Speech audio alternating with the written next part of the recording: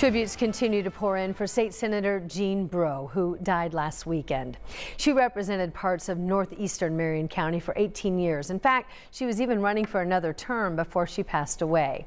In fact, early voting ballots that went out over the weekend still have her name on the ballot. The deadline to replace a candidate was March 18th, and that was just 2 days before she died. So her name will be on the ballots for her district, and because she was unopposed, there will be a candidate vacancy. The Democratic Party now has until July 3rd of this year to name a replacement to appear on the ballot that we'll see in November. Of course, Breaux was still serving as state senator. Filling out the rest of her term should happen much sooner. State law says a replacement has to be selected within 30 days of Breaux's death. So now it's going to be up to the party whether the candidate on the ballot is the same one that serves out the term.